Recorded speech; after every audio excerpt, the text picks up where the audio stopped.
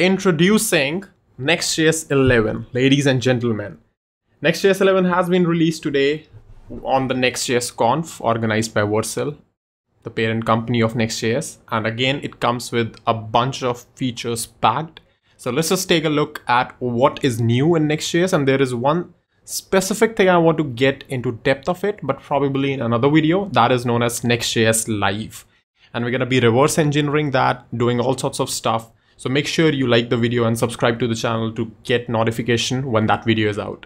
I'll be doing a reverse engineering of Next.js Live. It is super cool how it works, although it has a bunch of bugs, which we'll also discuss, but that gets the job done. All right, so first things first, what is new? Conformance. What does conformance mean? I have no idea, but conformance apparently is something which Google uses internally. You also have a standard definition. It's a system that provides carefully crafted solution and rules to support but it turns out conformance is a specialized ESLint kind of thing for Next.js, and not exactly Next.js. I mean, if you go ahead and read this Google's blog, you will see that these guys are working now with Next, Angular, all the popular frameworks out there, and it basically is a pretty linter. That's what I made out of the whole article and the whole thing. So instead of just your code, it would act like something like ESLint plus TypeScript, plus dynamic checks. If you're using Next.js properly, stuff like these. So these rules can be enforced, right? So that's conformance. Super cool stuff. One thing I liked about this is that Google has actually worked with the Next.js team and experimented heavily in order to bring this. So I'm pretty sure that this would be super useful in terms of improving the code quality, reducing bugs on build time, and not exactly build, but even on the development time. So that is pretty cool thing. And like they also say, like ESLint is widely popular among JavaScript developers, and Next.js 11 introduced out-of-the-box ESLint support. So that's the thing, right? Yeah, I mean, that's pretty cool that Next.js now not only just supports great framework out of the box as a great framework, but it also supports great practices, which can be enforced by a linter. So you can see this is how the preview, how it will look like when you have set it up. It will probably come in form of these notifications, little pop-ups. But yeah, I mean, they also say like this is still being explored, so that might not be the final iteration, the final version. But that's a start. Next up is improving performance. Now, Next.js has been doing some great work with improving performance for hot reloading and things like these since Next 10 itself. And like you see, they also mentioned they have just pushed the performance 24% in 10.1, and 10.2 increases 40% again, which is like a massive number if you think about it in terms of performance. So they also explain a little bit of technical details how they have done it. They have come up with a brand new implementation of Babel Loader for Webpack, done a bunch of stuff, but the overall picture is that it does not require you to do anything. So it's a free performance boost which you get. So that's cool. Script optimization. This is something I was thinking about in the conference. Do we really need this? But now it makes more sense after spending some time with it. And what this is that it's a new tag, like you would have seen, Next.js launched image tag with Next 10. With Next 11, they are launching a script tag. So how does this work? Instead of using your traditional JavaScript script tag and then just putting all the attributes like async and lazy loading and stuff like this, what you do is you use the Next.js script tag, you put a strategy as an attribute, and you have a couple of, actually 3 values for this: before interactive, after interactive, and lazy onload. So what they say is that before interactive is things which are critical to your startup execution, right? And they will be executed before the page is interactive. So these are, some of the examples which they mentioned, but for the most part, I believe no website really needs JavaScript on a before interactive way, right? If you're opting in, after interactive or lazy onload makes more sense because you want the HTML to appear as soon as possible. That's how you will have the first contentful paint to the user. Super great performance. And then, when the user is just browsing your website a little, seeing the content, then you can quickly load the JavaScript in the background. That's what the default is as well after interactive. So these when you use the script tag and do not use strategy, then it will automatically load it once the DOM is ready. And I think the page, yeah, and will run after hydration. So this is also important, right? So what they are doing is these scripts by default will only run when the React virtual DOM and React hydration has also completed. So this is important, right? If you're just putting it in footer, or if you're putting it somewhere, then it is possible that you might be loading a script before React, and that might not be a good thing for the user if they want to interact and stuff, do anything with your website. But if you put after interactive, Next.js will internally take care of the thing that your script should load only after React has also loaded and React has rehydrated your page. And then there's lazy onload for scripts that can wait to load during idle time, such as chat support and social media widgets. So it's more like when your browser is idle in the phase that it's not processing any JavaScript or it's not downloading any critical resource, then you can load that particular script. And they also give you example like, analytics, chat support, things like these. No, analytics goes actually in after interactive, but lazy onload goes in more of a widgety thing, which is required but can wait for a couple of seconds. Next up are a couple of improvements to images. The image tag, already was there from Next 10, but it has improved even more. The first thing I can see is that now if you're importing an image from your local file system, you don't need to specify width and height. So that's a relief. That means Next.js can now just calculate on its own what's the width and height is, but only if it is local, right? So that's important. I won't say like super useful for a lot of big sites, because for the most part, they won't be using any image from the local file system, but it's great addition, I think. If you're developing a local project, you don't need to just mess your head around with width and height all the time. But yeah, for the most cases, for any website which is operating at a little bit scale, which is, not small or, just basic project, this would not be that much useful, but that's fine. That's a good start. Then they also have image placeholders now, which is pretty cool, which I liked, that the images now blur and then come to life.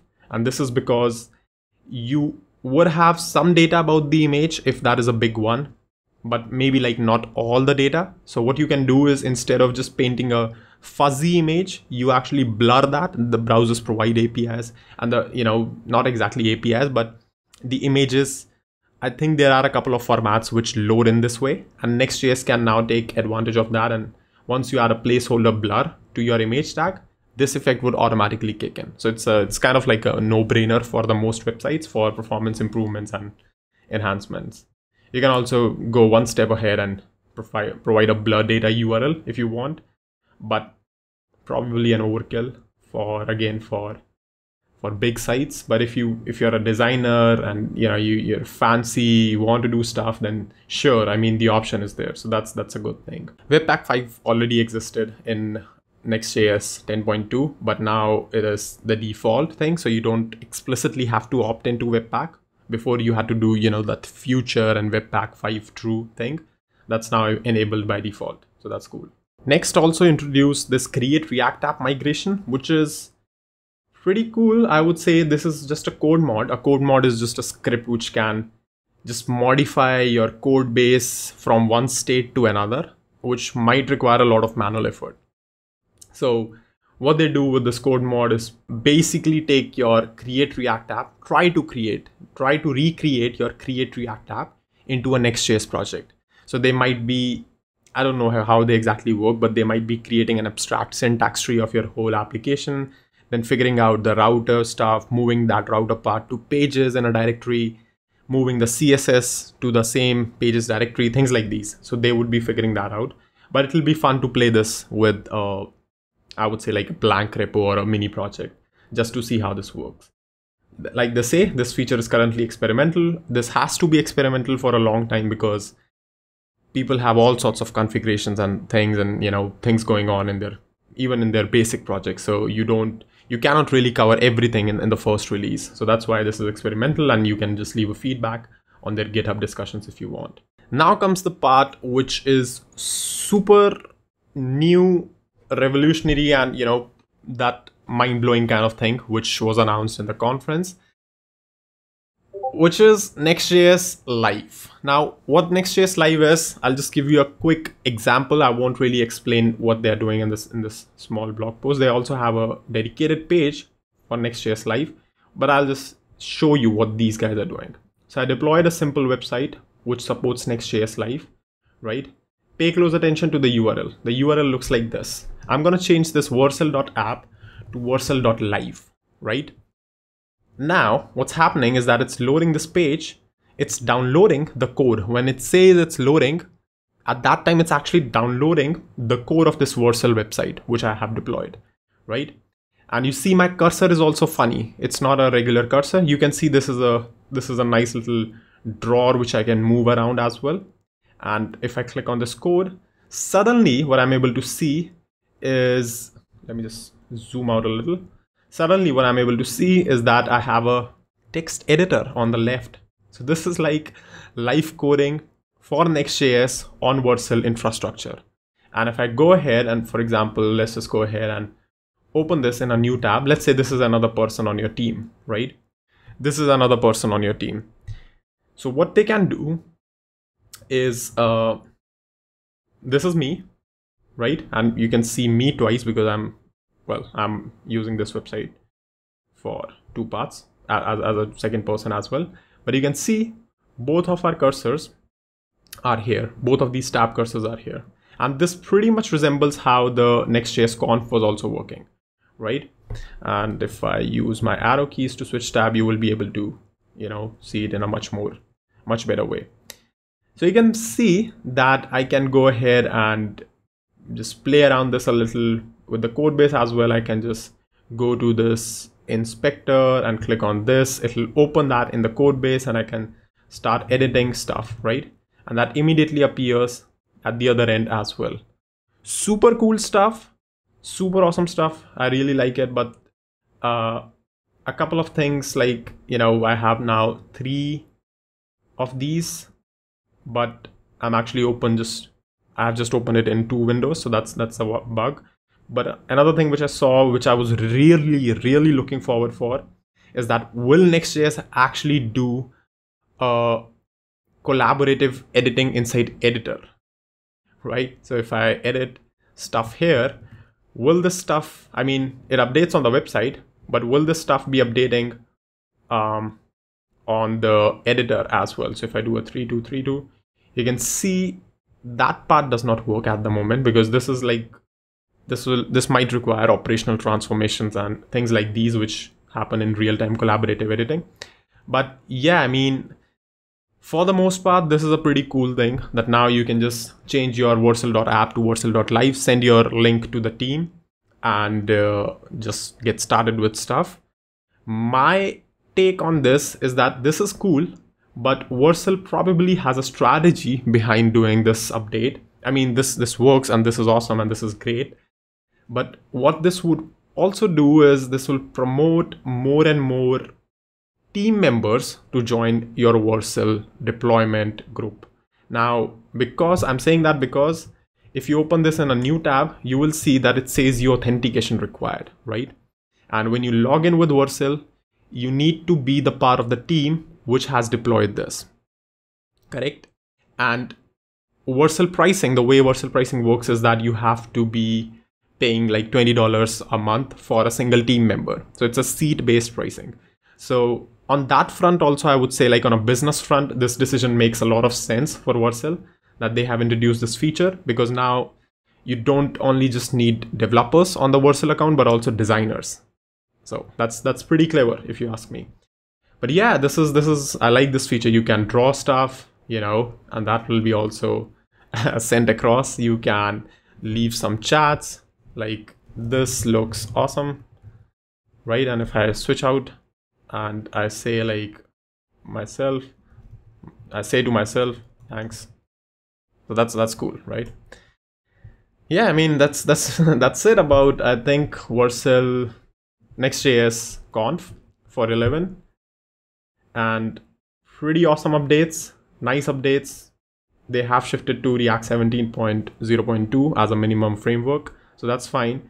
But this is like, you know, this steals the show, Next.js Live. And I would probably do a little bit of more debugging, not debugging, a little bit of more of digging into Next.js Live, take you guys through the reverse engineering part of how this actually works. And yeah, let's see how that works in some other video. But that is all for this one. If you liked it, make sure you leave a like and subscribe to the channel. Thank you all for watching, and I'm going to see you in the next video really soon.